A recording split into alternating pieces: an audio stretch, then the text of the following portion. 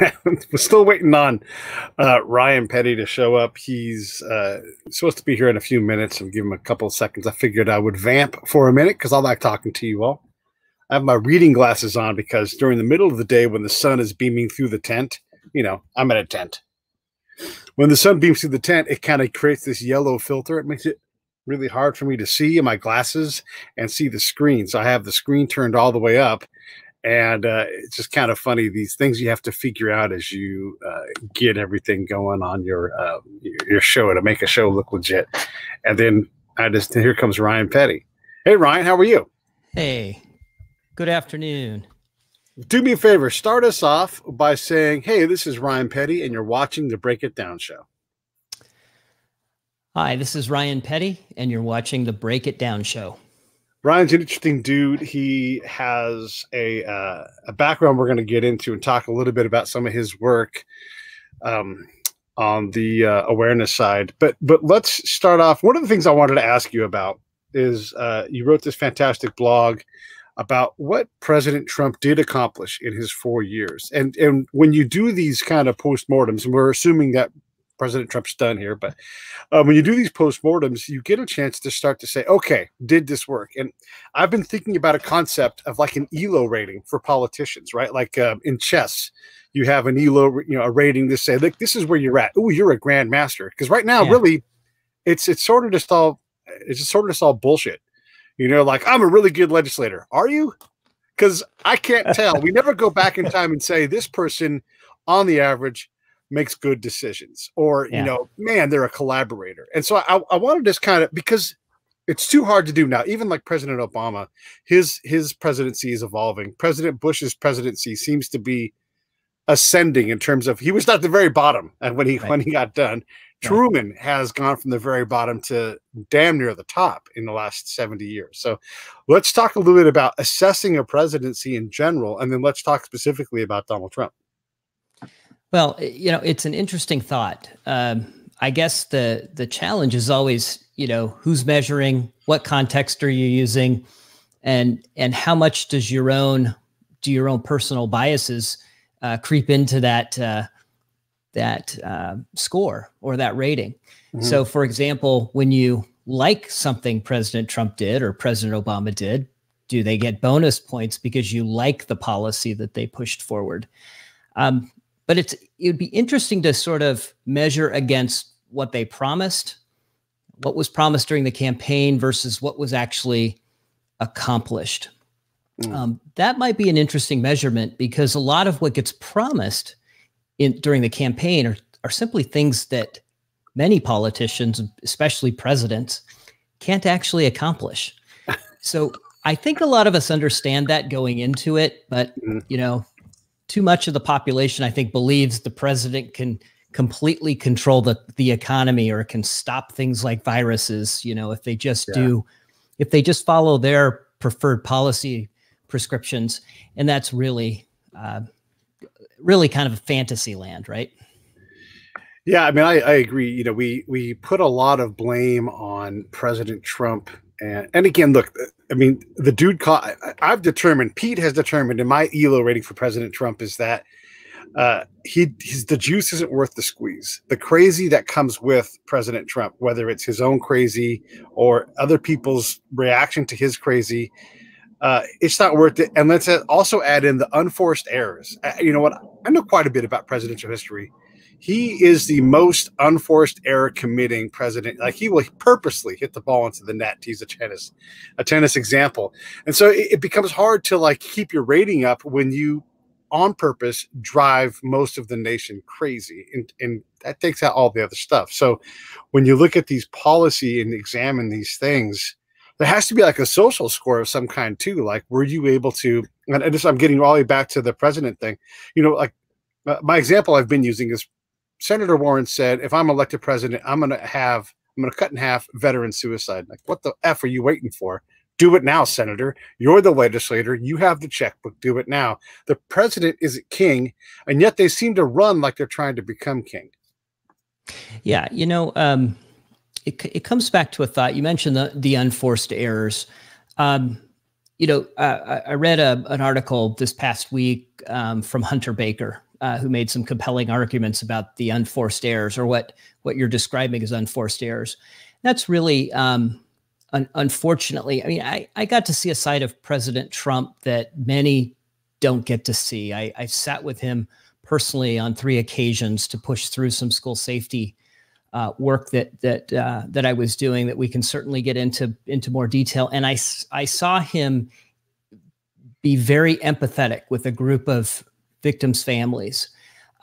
That's far different than what you see him portrayed in the media.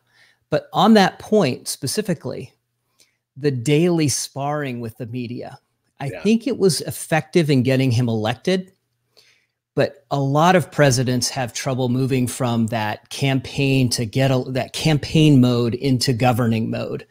And I think what a lot of Americans wanted to see was President Trump transition into that governing mode and stop the daily sparring with the press. He had the unprecedented ability, I think, to reach out to the American public in a way that, we hearken back to Ronald Reagan, reaching out over the press several times to have a conversation with the American people. And he was quite limited in the technology of the day, right? Right. He had TV, radio, and a couple of things. President Trump had, 80 million followers on Twitter, social media, an army of folks to amplify his voice. He had no trouble getting his message directly out to the American people. Yet I think he kept fighting this battle with the media that in many ways was unnecessary, because he had the ability to communicate. He didn't need to convince them to promote his message, if you will. And so the battles become, maybe too encompassing, and the narrative changes, and your effectiveness, then you start to wonder, well, is he really being effective, or is he spending all of his time thinking about how to respond to the latest chyron on CNN, right? So look, I think we saw this in the suburbs, right? Particularly, I think, with white female suburban women voters, right, who didn't like the style. I think they understood it at the beginning. Hey, this new guy's coming in. He's combative. He's not going to fold like some previous Republican candidates, and people liked that, and they responded to that. But then I think they wanted to see him shift gears and govern and talk directly to them. One of the things that's maddening about Donald Trump is, well, there's a lot of things, quite honestly, but he would take things like, he ran, one of his planks this time was term limits. I'm going to work on term limits. And that should get a lot of people's attention. It did not, because he didn't do a good job of talking about it. Every time Joe Biden, and I'm no Joe Biden fan, I actually am pretty disappointed that was the best that the Democrats had to offer. And that's why I'm critical of the Democrats. Like, you had all this time to put somebody together that would be at least, how about, when will we break the string of people who aren't like who are felons running for president? Like, we got to get away from these folks that are just entirely compromised in terms of character. Anyhow, let me get back on my point. Well, there's a case, though, Pete, of a party that was completely maniacally focused on being anti-Trump. That's all they did for 4 years. And so rather than do the soul searching that you're suggesting and really come up with a great candidate that could beat Donald Trump and beat the Republicans, they just focused on beating up Donald Trump. Yeah. Which is to all of our detriment. But like the whole thing, when he would talk about COVID, Joe Biden would say the same thing over and over again. Why didn't Donald Trump say, like, on this date, you were still talking about COVID not being a real thing? That exponentially increases the number of deaths, Joe. And now you're talking about wearing a mask. Where you been? And instead he just he said the same things he always said. Anyhow, I don't even want to get into this Donald Trump nonsense back and forth thing. What I really want to talk about is an analyzing presidency, right? So when we look at someone like President Obama, he spends a lot of his political capital up front. He has these super majorities. He can do a lot, but largely doesn't get a lot done, and then gets hemmed up the next 6 years once the Republicans take back some of the legislative control. So how do you assess that? How do you look at a list? Like, is timing? Timing is so important to a president, and like, what's even possible? So maybe that is part of the problem with an ELO rating. Yeah, I think, it goes back to them making promises that they can't keep. And you made the comment about them running to be king. It's, Yeah.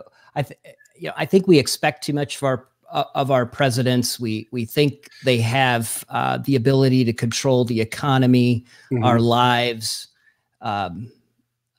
many facets of our lives. And in reality, the president's beholden in large part to the whims of the legislature, certainly when it comes to spending money. I've seen, I saw a case which I can get into, or an example where President Trump worked very hard with 4 departments in the executive branch to overcome some concerns or his inability to move things through the legislature.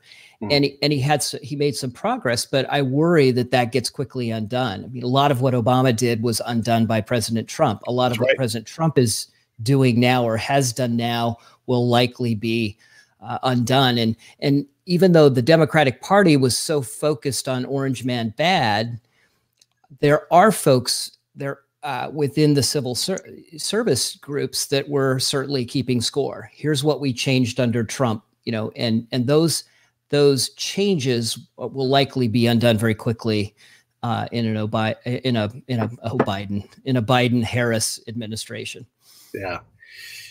This desire to lean on executive orders, some of these things hold up, but it is a very your administrations will careen from side to side, and it does not do well for all of us. Like, as a veteran, I'm worried that an improved VA will now go back because somehow that will be bad policy to improve the VA. And I think that's a valid concern.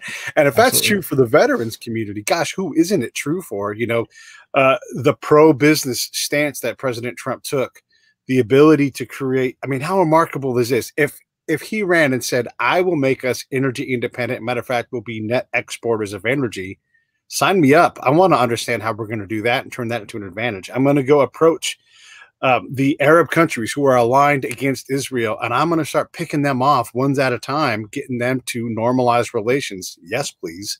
All of these things that are incredible, but we can't give it to him because we hate the guy so much as a nation. Right. And this goes to, let me talk for a moment on school safety, because this is an area where I worked very closely with the administration. So several trips to DC after the tragedy in Parkland. And I guess for the viewers of your show that don't know, I'm the father of one of the victims in Parkland. Alaina Petty was my daughter. She was killed on February 14th, 2018. And subsequent to that, I've been working with both state and federal legislatures and executive branches to try to reform public school safety. So I've worked very hard in that area. We made some initial quick progress, but that was in large part due to just the emotions that were in play after the tragedy. That progress tends to slow down the further you get away from a tragedy. And it's something that's, knowing many of the Columbine families and the Sandy Hook families, I've seen this happen with them, and they've warned me or told me that this is likely to occur. The issue, though, with President Trump and on the executive orders. So we sat in the Roosevelt Room with President Trump and 4 department heads, and there was the idea was brought forward to put together what we were calling a school safety clearinghouse. It's what eventually became SchoolSafety.gov, which was really kind of an unprecedented collaboration between Department of Homeland Security, Department of Education, Health and Human Services, and the DOJ. Each of those departments had their own school safety silo and silos of information.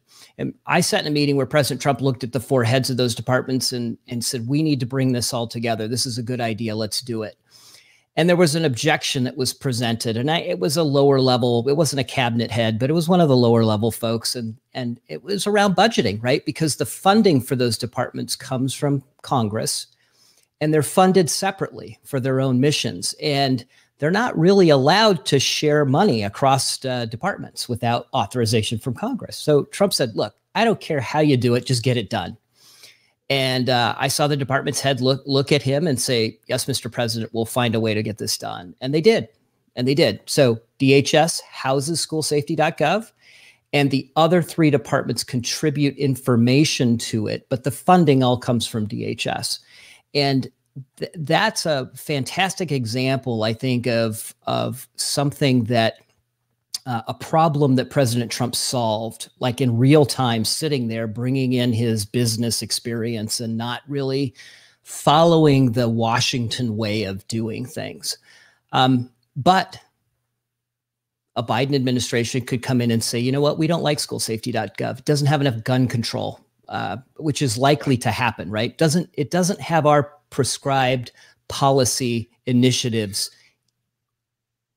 And so we're going to either turn it off, undo it, or radically change it in a way that that they see fit. And so that's the challenge with, that was a good thing that President Trump did on the executive side, but it's also fraught with danger because it can be quickly undone or re-politicized or something. Sure.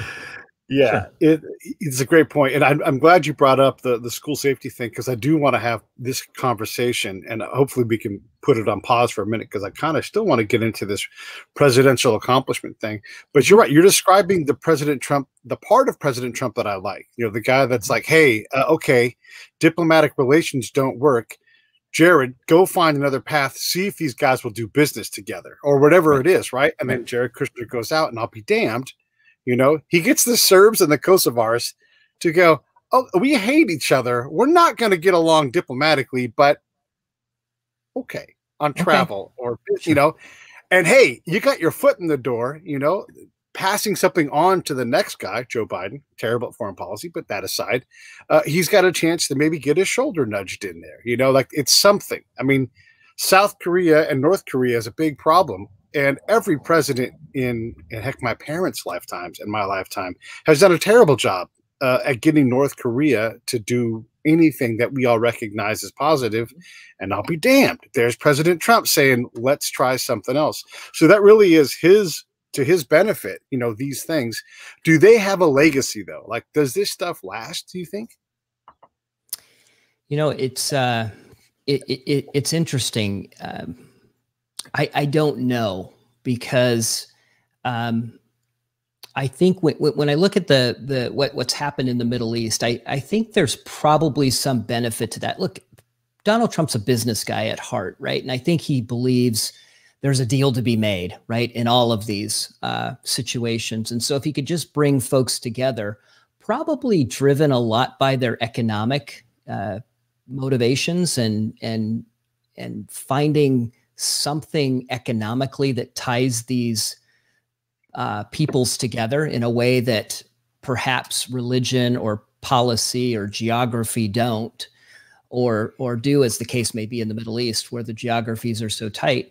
I think he believes there's something there economically that he can bring those parties together, and that they can get above their differences over religion, policy, whatever, his history in many cases, and move forward at least economically together. And so again, I don't want to mischaracterize those deals, because I don't know that they were 100% or even 80% economically driven, but I think it's that deal making in Donald Trump that says, let's try this a different way, and a belief and a confidence born out of probably a lot of success, and, as we know, a lot of failures in deal making, that it's okay to try something new. And so it's nice to see somebody try something different, rather than just relying on the folks that have been doing it for, years and years and years, who say, it can't be done, so let's not even try. Your list in your blog, and I'll put that link up here in a second here. It's on right there on the screen. You can go there, and it's the first thing on there. But it's 120 some odd. Let me see, 128 things long, and it's already out of date, and it's already a long list. Sure. Sure, it needs to It's be updated. incredible when you think about that. Like, and one of the like, and I mean, I think everybody's heard it. Like, I'm critical of President Trump. He has wasted an opportunity. Although second terms are notoriously horrible, so maybe we all got lucky here. But Yeah. 128 things that you can say this guy did, and it's fine to say he didn't do anything good and all that. Yet, let's be reasonable about this and say that's 128 things. You didn't list things that were terrible. You listed things that good, like the SchoolSafety.gov decision, the Abraham Accords, which got better since your list. Is 128 that I don't have context though. Is that a good number, do you think? Or does that seem like 50-50? Well, you know, in full disclosure, so this is a list I saw floating around on the internet, right? And I decided to take a look at it. And I had the same reaction you did, which is I tend to like President Trump. At least I liked what he did while he was in office. And so I looked at it and I said, wow, this is a pretty expansive list of things. And a lot of them, I was surprised about how many I didn't know. And I thought I was, I'm sure I've been accused of being part of MAGA Nation, right? So I should have known these things. And I was surprised by how many I didn't know. That was the first thing. So this is a list that was put together, as I understand it, by a retired captain in the Navy or Air Force, if memory's serving. And I said, you know, this is a good list. Let me clean it up a little bit and add a few things that I know personally and update it with like the Abraham Accords, et cetera, et cetera. So I posted this thing. I put it on Twitter. I put it on Facebook, and you know, those are typically places where you get a lot of pushback and a lot of armchair quarterbacking and things like that. And I was surprised by the response from both my Trump supporting friends and my non-Trump supporting friends. The non-Trump supporting friends were probably the most surprised to see this list. They had no idea he had done any of these things. And quite frankly, when they looked at the list and read through it, the response or the reaction was quite positive. Like, wow, yeah, I actually agree with a lot of these things. So again, could more energy have been spent by the Trump administration in promoting the things that they were doing behind the scenes, like this list of 128 things, like getting that message out to the American people versus fighting or sparring with the White House press corps? I think there's an argument to be made there. There's absolutely an argument to be made there. I mean, there are so many things where if President Trump is a racist, which is one of the standard tropes that they say about him, which kind of gives you a clue as to how I feel about that, he is the worst racist ever. You know, the historically black colleges and universities, not even 6 months ago, he's like, wait, what do you mean that they're struggling with funding? Get them down here, get a magic pen, and I'm going to sign this thing, and we're going to get these guys some money. Nobody covered it. You know, it's just nobody. No. There's a legal problem federally. There's loopholes where human trafficking is really hitting the American Indian community hard. Close those loopholes. I mean, that's an executive that is doing something that, if he's a racist, those are contrary to what he should be doing. And he's absolutely. And then the thing is, I would take these things, right? And I would say, clearly, this is a good thing. 100%. Forgiveness for veterans who are 100% service connected in their disability. We're going to forgive all of their educational debt. I put that up, but surely we can all agree on this. No, we could not. No, we could not agree that the Indian changes to the laws to create task forces and apply money. Again, one of these things, how does this money work? He was cutting through the red tape on these things. Not a good idea. It was pandering. And so you have these things, you're like, if you look at this list, you're struck with just how much is there. But again, like, do you feel like this is a list that has a lot of action, or is that what you should expect from a president for 4 years? I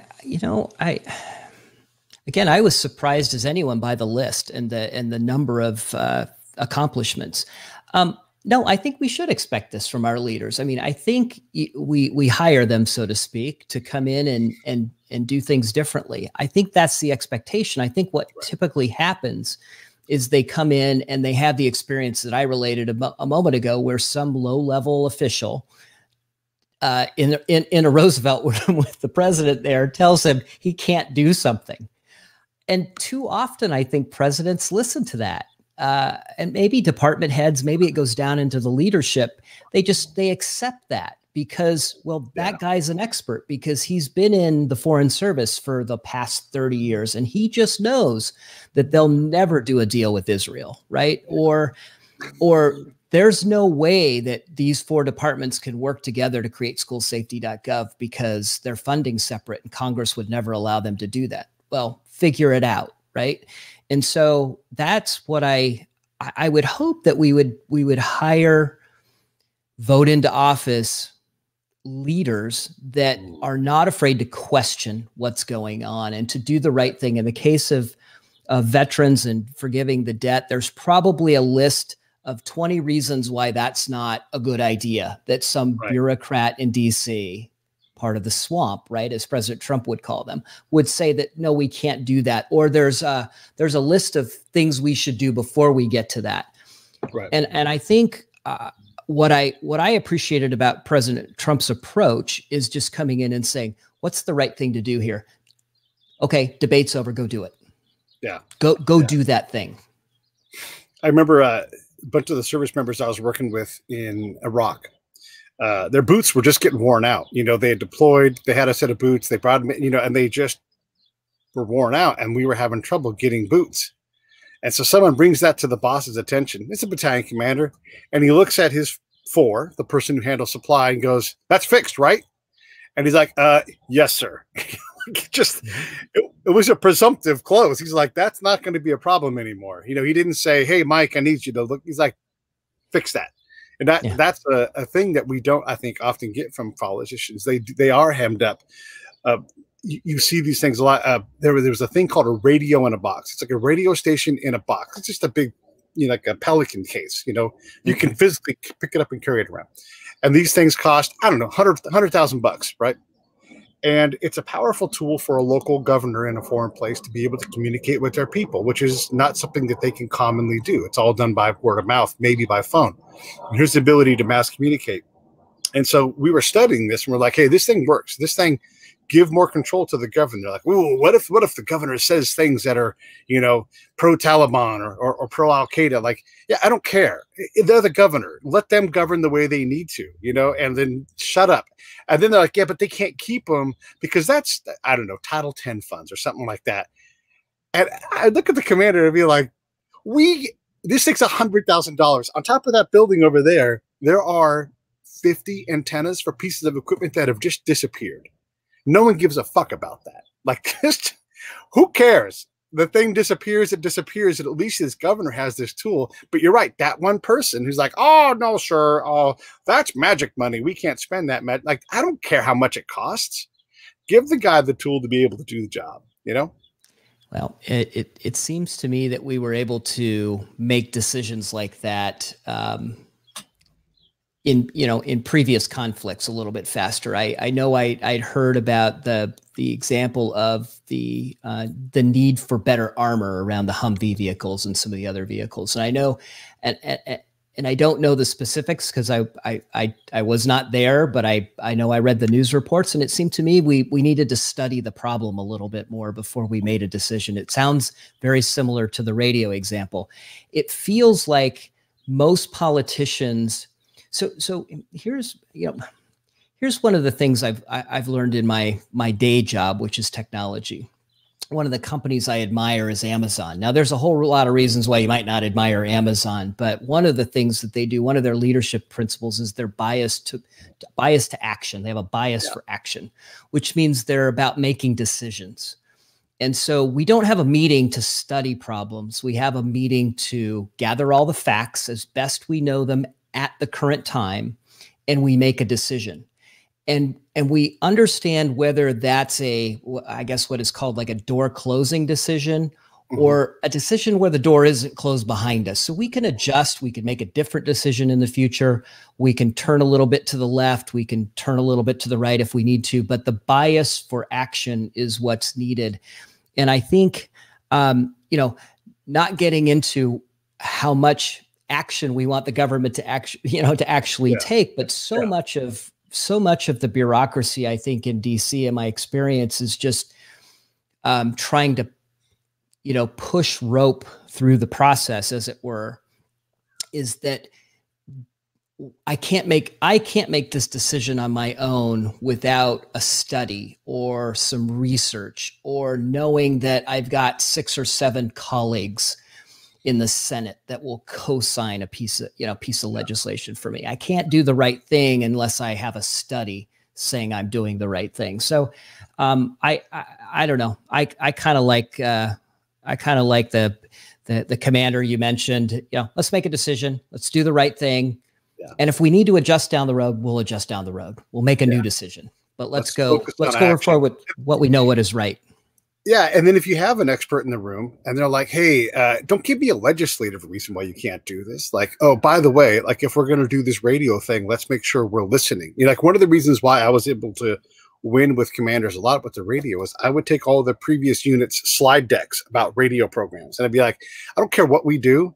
Let's just not follow this pattern, because they would all like, I know what to do. Let's get the radio to the people. And I'm like, yeah. Okay, great.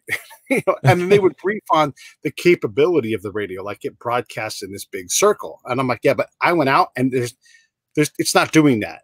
And then we went out and we found the guy who used to have the radio, and he's like, yeah, someone stole that thing years ago. So literally like, this other commander is being briefed every day. Like, commander, radios do this, they're broadcasting in the circle. I raise my hand. I'm like, I always say, are we allowed to actually talk in this meeting? And they're like, yes, of course. What do you want to say? I'm like, that radio doesn't exist. It's not there. There's nothing being broadcast. And then you try to warn that officer in advance who's going to brief it. There's a radio there, and they laugh at you.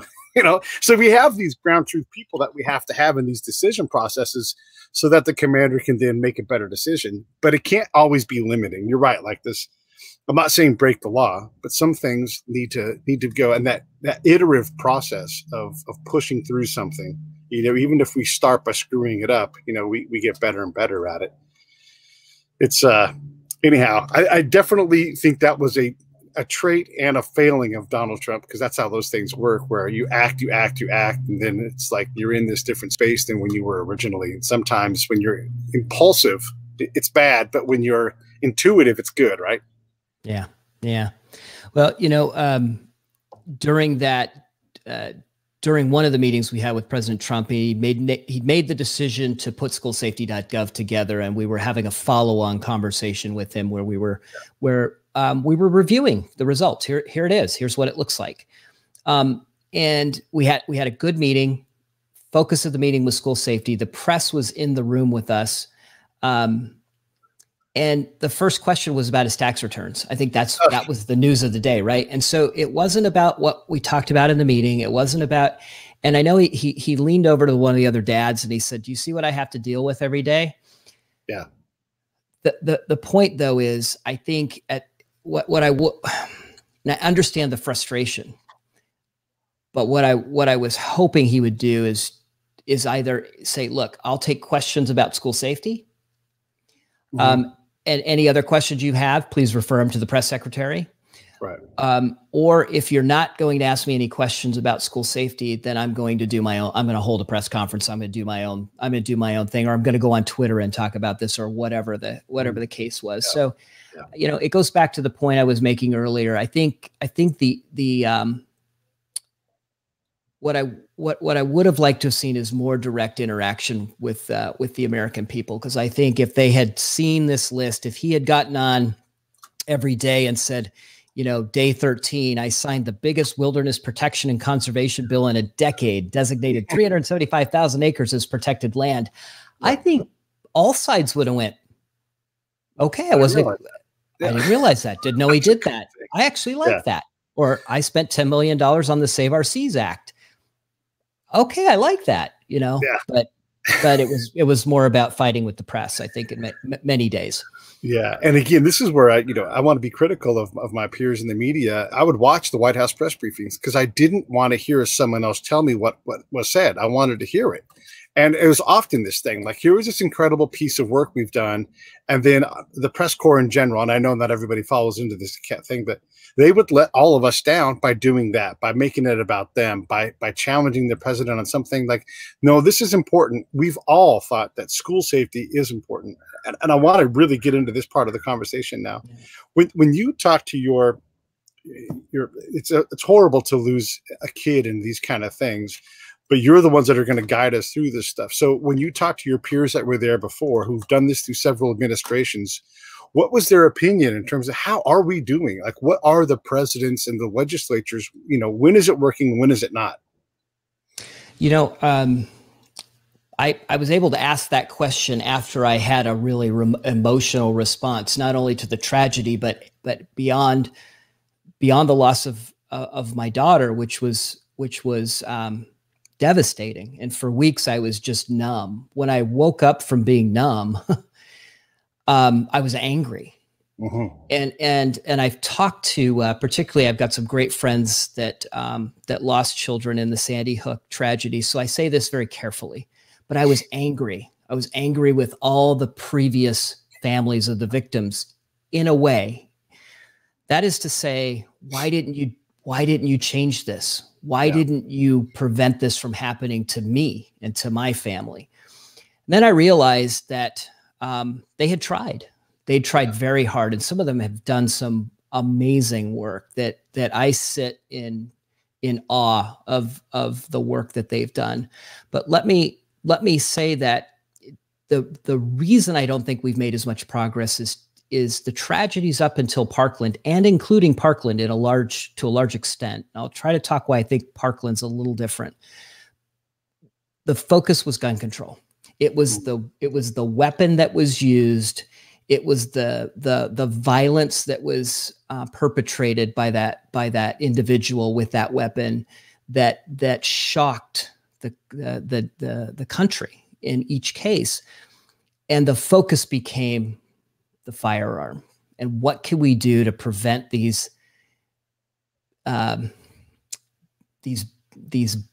guns from being so pervasive in society. So the solution is, how do we get rid of the guns? That becomes then the prescription, the policy initiatives, the conversation gets focused on that. And it started that way in Parkland too. And that's part of what made me angry, because I said, no, not this time. We're going to try to make a difference this time. But if we devolve 100% into simply a gun control debate, half the country's going to tune out and not focus on this, and the other half's going to fight a battle against the Second Amendment, and it's just going to divide us, and we're not going to get anything done. And what did I, when I opened my eyes and cleared the tears, I saw us going down that path again, and I said, no, it's got to be different this time. Yeah. Well, thanks for doing that. I mean, because you're right, and that also, it undermines the planner's advantage. If you chase the means, the vector, you can't stop it. You'll never stop it, because that person doesn't care about legal consequences. They don't care about their life. They're not capable of care. Whatever it is, it doesn't matter. It can be anything. I'm glad that you're doing that, because it can't be a political fight. This has got to be a fight for our kids. And how are we going to do this better? Do you have a sense for which presidencies have done better than others in terms of, it goes from Bush, Obama, Trump, and now Biden. We don't know what's happening with him yet, but the last three presidents have had to deal with this issue. Who has done well with this? Well, I think President Trump, in my opinion, President Trump has done more to try to prevent these from happening than any other president, because he took a comprehensive look at it. There was a lot of disagreement about what the approach should be. One side of the debate is all about firearms, right? And restricting the use and access to firearms. The other side of the debate is saying, look, there are disciplinary challenges within our schools. There are mental health issues in our schools and in our society. And there are, our schools are just too easy to access. As an example, it's just too easy to attack a school. So what do you do about those other things? And that was really this Federal School Safety Commission looked at, in my view, a comprehensive look at school safety, which included all of that.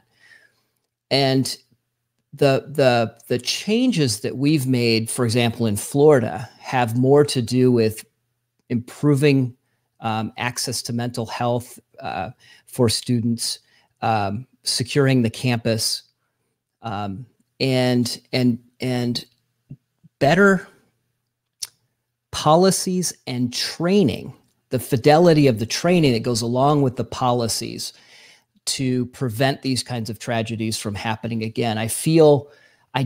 Look, Florida, as you know, I hold Florida up as an example, and I hope this never happens in Florida or anywhere. I think we've done a very good job in Florida. That doesn't mean we're 100% immune, but it will be much more difficult to attack a school in Florida because we took that comprehensive approach. And that was the approach the Trump administration took also. So I give President Trump a lot of credit for having a different conversation about school safety and accomplishing the things that we can all agree on and not focusing on the fight. And this is, you know, ironically, this is the approach that had he taken, I think, maybe in his administration more broadly, not focusing on the divisive issue, but focusing on the things that we all agree on, right. He might be serving a second term. And so he did a very, very good job. I think President Obama focused entirely on firearms and then put some policies in place, which I'm happy to talk through, that we changed in the Trump administration that really made it difficult for schools to deal with troubled kids that have disciplinary and behavioral issues that put other students at risk. That was started in the Obama administration. And of course, President Trump, President Bush, I think for the most part, because it was going to be a gun control debate, he sort of disengaged from the whole thing, and there wasn't a whole lot done, to my understanding, during the Bush administration. So Bush didn't do much. Obama did the wrong things. President Trump did, I think, the best job of the three. I mean, there is a common thread in all these things. Yes, a weapon of some kind, but that's not even universal, because there's been hunting rifles, you know, pipe bombs, improvised bomb, a lot of different things have been used, but the kids who are doing this seem to have some kind of mental incapacity and often have presented something ahead of time indicating that there could be trouble. It seems like one of the things, and by the way, this is how small this world is. You're not the only parent I know from Parkland who had kids there that day. I mean, this impacts us a lot. I went to a school that had a school shooting my senior year. A graduated student walked onto campus and murdered his girlfriend in front of all her friends. So these things happen, and you know, who knows if we could have stopped any one of these things. But that see something, say something kind of idea what the kids have, you know, where like the crazy text comes out and it shuts the whole school down. It might be an overreaction, but it might also be the thing that limits that behavior for that kid. And you are right. There's a lot of mentally challenged kids, whether it's hormonal or something wrong with their wiring. And in public schools, it is extremely difficult to deal with them in a way other than just saying, we're gonna just keep this kid around, because, you know, parents sue unified school districts all the time because their kid was treated differently or whatever it is. It's hard when you got kids that are sick and need help and can't get it and can't be identified as easily. Yeah, I think one of the problems with the approach I think the Obama administration took, and I think in general, this was inertia maybe that predates his administration, but in reality, what happens is we lump kids with behavioral issues in with students with special needs that have special needs for other, physical or other mental disabilities, right? But we lump them all together, and that puts them in a protected class, which makes them very difficult for the school to deal with. And so, in the case of the Parkland shooter, here's a kid who had attacked students as early as kindergarten. He'd been a problem all the way through his K through 12 educational experience, and the district fumbled the ball in many cases. We learned through our work on the Marjorie Stoneman Douglas Public Safety Commission. But in some ways, because of federal requirements or fear of lawsuits, they were ineffective in dealing with him because they couldn't, in some cases, may not have been able to deal with the threat. We saw the sheriff's department fumble tips that were, they had visited the house 41 times. Mom was an enabler. Mom didn't want to deal with the problem. So when law enforcement came and he had done some things that it's clear that law enforcement should have taken some action. He should have had a juvenile record. He should have, and would that have precluded him from buying a firearm later on? It's hard to say, but they didn't deal with it. And mom told him not to, right?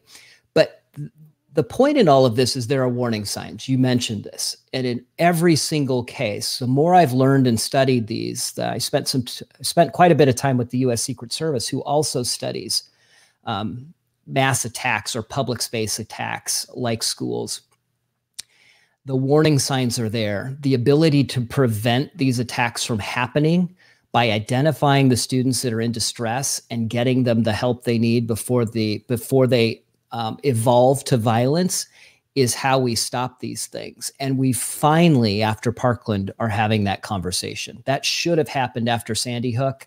It didn't. The focus was on firearms and firearms restrictions. And I'm hopeful now that we're starting to talk about what prevention looks like. And there's a whole category here called behavioral threat assessment. It's what the Secret Service does. Interestingly, it's what the Secret Service does to protect the president, the vice president, and their families. Right. They have what they call countermeasures. Those are the physical measures they take to protect the president. And there's probably rocket launchers and all, armed security and all that stuff that sits at the White House. But as important, if you listen to Director Murray, as important as all of those physical countermeasures that the Secret Service employs to protect the president is the preventative work that they do when they receive a threat or they hear about a threat or they find a threat on social media. They go out and engage that threat in a law enforcement way, but they go out and they talk to that person that made the threat and they find out what's going on in their life and they find out whether or not they're capable of carrying out the threat. If they're just having a bad day or a bad week, if President Trump did something to incite them, and they de-escalate the situation and they prevent it from happening. And, interestingly enough, we can apply that same approach to schools. And it's happening in many of the schools, many districts around the country, including Florida and Virginia, are two examples where behavioral threat assessment and preventative measures are in place today and they're working. Yeah, because it turns out the weapon, again, is secondary, tertiary, whatever comes after tertiary, quadriary or whatever, to the person who has made this life and death decision, and is planning it out. And if you can interrupt that planning cycle, if you can create some kind of opportunity for them to express themselves in a different way. And by the way, I want to take a little bit of the load off of the mom in general, not any specific mom, but what are her resources to deal with the kid who's in crisis all the time? And it's like, I'm just trying to get my kid from A to B every day. You're working on F. I can't think about F. I have no bandwidth for that. I know my kid's in crisis, but what the school isn't going to reliably help them. You don't want to penalize your kid for being in puberty or whatever it is, right? All these things, it is not an easy road, and it's not something that as a society we should just dismiss. That there's a lot of parents. It's not in the parenting manual how to deal with this. Like your kid. It's not. And again, I don't want to point all of the blame on the mom. I was just, she was an enabler of behavior, and what's clear in learning the history is that she did not provide any consequences. So when there was bad behavior, including some very violent behavior, there were no consequences. Or the consequence was actually a pleasant thing, like getting more video game time. That became a self-reinforcing, and the killer never learned that there were consequences for that behavior. Yeah, that's horrible. One of the things that I know as an intel guy is that we have a powerful ability, and you work in tech, so we have a powerful ability to, I'll say, passively scan behaviors based upon what people do on the internet, phones, text, that kind of thing. And it's entirely possible that you can build a solution that doesn't work until you've identified somebody as having mental trouble, but you could simply listen to what they're doing. it terrifies us to let the government do that. And we should not trust the government because they will absolutely overstep, as we know from Edward Snowden and a bunch of other people. But we have these tools. The other thing is in terms of weapons, I think we can talk smartly about if we're going to make the RSO something other than like, hey, your friendly buddy cop down the street. You know, you can't engage in a school environment, live shooter. You can't reliably engage somebody with a pistol.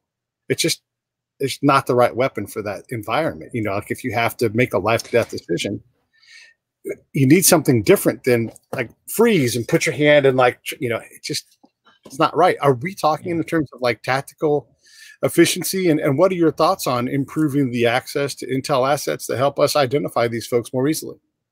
Well, so I'm a big believer in prevention. So before, you know, I'll address the issue of what do we do on the day of, but in the days leading up to that school resource officer should be a part of that behavioral threat assessment team. They should be part of that. They're part of that school community. They know things that school administrators may not know. And as I think back, as I've studied these attacks with the help of the Secret Service, I'm struggling to think of a case where the intentions of the attacker were not known by at least one other individual. I can't think of a case where they weren't. So the first thing is, to your point, we can passively scan, or we can ask people to, if they hear something, to say something, to tell a responsible adult. That needs to happen. And I think the kids will do that. I think they can find an adult they trust, and they can share that information and know that the best thing for that their friend that they may have heard this from is to get that information, that somebody can get them help. And that's what we need to do. So first thing we need to do is get them help. What typically has been another place where these attacks have not been stopped is that somebody knew something, but they didn't tell somebody that could do something about it. So for example, I know that this attacker is going to bring a gun to school, but I don't bother to tell the school resource officer, right? So that could be dealt with. And so the behavioral threat assessment model, and this was pioneered, the University of Virginia, and the Secret Service uses it. Dr. Dewey Cornell at the University of Virginia, very interesting guy, by the way, just a fountain of information. That information gets shared in this behavioral threat assessment team. And when that information is shared, they can make a good decision. Again, bias for action, make a decision about what to do. And in the case of, let's say, the Parkland killer, which they knew he'd brought weapons to school and he had attacked others, there was a behavioral threat assessment process started, but it was never completed. The administrators weren't familiar with the process. They hadn't been trained. They didn't know what to do. They didn't even know how to fill out the form to get it through the process. So it wasn't acted upon. But if you get that information to that team, they can make a decision and they can do something. They can act, and that's prevention. And I am convinced we can stop 99.999% of these attacks if we just follow that behavioral threat assessment model. Day of. So I've got some experience here, although very limited. I don't want to overstate, but I've gone through what we call in Florida the Guardian training. So I was part of a proponent of a change in the law that happened after Parkland, where we established what's called an armed guardian program. So every school in the state of Florida has at least one armed individual on campus at all times, at least one. Sometimes those are school resource officers, law enforcement, but in many cases, smaller schools and some districts can't afford a full school resource officer, so they can hire a guardian. Now, this guardian goes through a training regimen that's every bit as challenging as becoming a law enforcement officer. It's condensed or compressed, but you go through all kinds of training, including diversity training. You go through mental training, you go through prevention, you go through firearms training. And the guardians in Florida pass the firearms training at a level higher than a law enforcement officer has to go through. It's higher skill in general. So higher skill. Because the one day, the only time they're authorized to use force, The only way a guardian can exercise any law enforcement abilities or capabilities legally is to stop a school attack. That's really the only time they come into action. So a school guardian, having gone through that training myself, which it's over a 4-week program, it's quite stringent. And one of the things we learned in there, and you'll probably shake your head and laugh, but we learned about the OODA loop, right? Oh, okay. Yeah. Okay. So my goal, so you talked about, an attacker with a rifle, an SRO or a guardian with a handgun. Can they stop the attack? Well, I would argue, yes, you can, because really these school attacks, when you go back and look at the planning associated with them, they planned one path. It's not like a military campaign where they've, if this happens, then we'll do this. And then if this other thing happens, we'll do something. No, they don't do that. It's not that sophisticated. I'm going to go in and I'm going to kill as many people as I can, as quickly as I can. And I'm either going to kill myself, or I'm going to, have a law enforcement officer kill me, or I'm going to try to get away. Very rarely do they try to get away, but some of them do.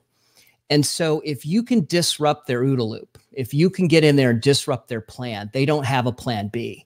And sometimes that's as simple as, a guardian with a handgun just firing back. What we saw in Parkland, the shooter went up to take a perch as a sniper. He was in the teacher's lounge on the 3rd floor. He was going to wait for students to come out into the open areas, and he was going to act as a sniper. And he couldn't shoot through the hurricane glass in the building. Wow. The rounds wouldn't penetrate the glass, or at least they did, but they were fragmented and he wasn't able to hit anything. Right. And he got frustrated and he threw his firearm down and he decided he'd had enough, and he left the teacher's lounge with the other students and blended in and walked off campus. So his OODA loop got disrupted by the hurricane glass in the building. Yeah. So my argument then is, Pete, that you can fight somebody with more higher grade of weaponry or more force than you might be able to bring as a guardian or an SRO by disrupting their plan. And I think that's and again, I said there's at least one. In many cases, there are multiple on campus. So if you can stop an attack and wait for reinforcements or give it more time so responding law enforcement can get there, then they can come with additional firepower. Yeah, I mean, there's a lot of ways to skin this cat. I just, I think like if I was in that situation, I'd want a carbine, and I don't need to have it in a way that's like, I don't know. It is from my tactical experience, it's the right weapon for that job. I mean, Scott Purdy stands out of a school in Sacramento and starts shooting kids. You need something to reach out and touch that person. And, but the next environment's totally different scenario. The other thing I wanted to, depending on the law enforcement agencies in the state of Florida, I will say many of the school resource officers have carbines. So in addition to handguns, they have rifles. So that's good. That's a good change. Yeah. And then when you see the response of the particular deputy that was there, everybody's really hard on that person, and maybe rightfully so. But I see a sheriff that has not built trust with his people, like to stand outside and marshal things as they came in. That's someone who hasn't been empowered in the right way. And it's a departmental change. And hopefully we'll see some of that too, where the departments are taking this problem in a different way. Like, one of the things I always recommend in terms of this stuff, and I think you'll recognize like the power of this, is invite parents to go out for active shooter training so they can see what's going on. Because otherwise we just live in fear and rumor, and you can't do that. And as a sheriff, you damn well better let parents see, like, this is professional training. We're learning on the job. Like, yeah, it's going to be ugly a little bit. Like I've talked to all kinds of people about, like, we go in, we do the exercise, we realize our radios don't work in the center of the school. Well, we're going to fix that, and these are the things but show the parents, like, this is how serious we take this thing. Otherwise, it's anyhow. Well, and that you're absolutely 100% agree with you. You're absolutely right. And that didn't happen in Parkland. In fact, the previous sheriff, who we lobbied the governor to remove, and and that sheriff was removed, had changed the policy from shall engage with an attacker to may engage. So his deputies were confused about whether or not they had an obligation to respond to a school attack. So while shots were being fired, and you can see this and hear this in the body cam footage, there are shots being fired. You have 8 deputies from the Broward Sheriff's Office who did not enter that school. You can hear on their body cameras, they're putting on their armor to go in, and there's shots being fired. Every single one of those shots was another life being taken at that school. And they were acting like they were waiting for the SWAT team to get there.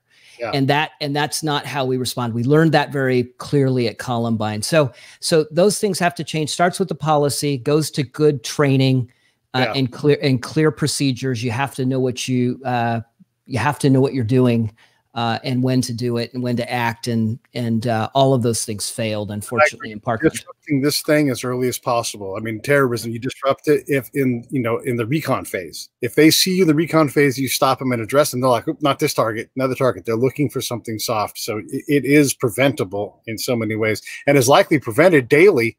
But you just don't hear those stories. So definitely, if you guys, teach your kids, if they see something, say something. It's all right. It's not a bad thing to let adults get involved in these kind of crazy situations. The other thing I wanted to just real quick, so obviously the SchoolSafety.gov website is there. Is there another resource for parents who want to learn more and understand better, like what they can do to continue to, ensure their safety of their kids and work with their community? Yeah, I'm part of a group called Stand with Parkland, standwithparkland.org. And we've put some parents' resources up there. 5 questions you can ask your school district, or ask your principal, or ask your teacher, or ask your school safety specialist. So this is an organization I'm proud to be a part of. We focus very much on helping parents understand what's going on in their schools and what they can do to make sure their kids are safe. So standwithparkland.org is a resource that I would point your viewers to. All right. I'm typing up a link right now. Okay. You were supposed to talk for 30 more seconds while I type. Okay, I can do that. Yeah. All right. Let me finish typing this thing. All right, I'm going to put this link up here, you guys, so everybody can see it. If you're watching on the video side, if you're listening on the podcast side, I'll put the link in the show notes. And I mean, it's fun to talk about the President Trump thing and get all crazy and talk about evaluating presidencies and legislators. But this is the no fooling part that we have to get into. And it's terrible for any parent that has to go through this and lose a child. And hopefully we are getting further and further into this problem so we can solve it. But you're right. It's not the means. It's getting in front of and finding that kid and taking care of them, finding that mom. That's like, all I can do is get through the day and give that person, as a community, resources and an out, because it's not just rehab. Rehab barely works, not reliably so. It's not just sending your kid to juvie, because that doesn't help your kid. There's all these things that you think that's what you do, but until your kid has that problem, you just don't realize how hard it is and maybe all you have the ability to do is just to survive. And so let's understand that these folks need help. Anything in closing at all, Matt? I mean, listen, this was a great conversation, and I'm so glad that you came on and did it. The Trump stuff aside, but the school shooting thing, I learned a lot today, and I really appreciate you doing it, man. I mean, it's thank you, man. Well, I appreciate it. I appreciate you sharing this with your viewers and your listeners. I hope that there are some parents out there that learned something and at least can look at these resources like SchoolSafety.gov and standwithparkland.org. I think will be helpful to them. So it's been a great conversation. I appreciate it. And of course, you want to plug your business at all? No, we'll keep it. We'll keep it on the top. We'll keep it on topic today. How's that? All right, good. All right, man. Well, listen, I'm going to sign off here. Hold on for 1 second.